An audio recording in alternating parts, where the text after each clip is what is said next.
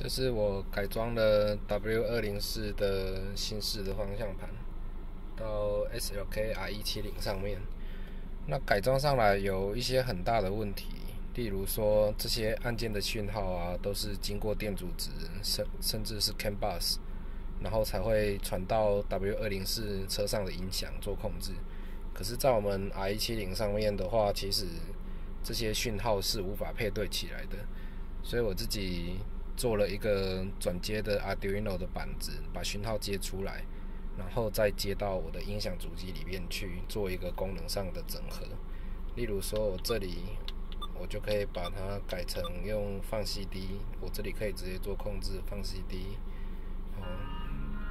然后这个地方可以拿来控制一些 menu， 主要是搭配手机的 app。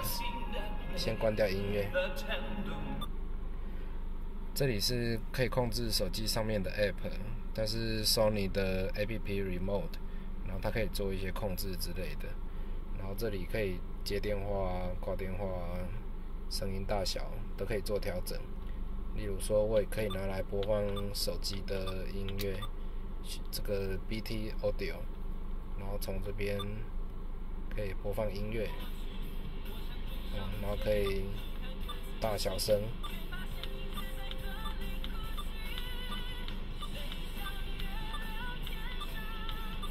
基本上音响能做到的，我这里都有让它尽量可以支援起来。好，那这个花了很多的时间啊、物力，还有花了也不少钱哦。这个方向盘很贵，努力做出来的结果。好，感谢大家的欣赏。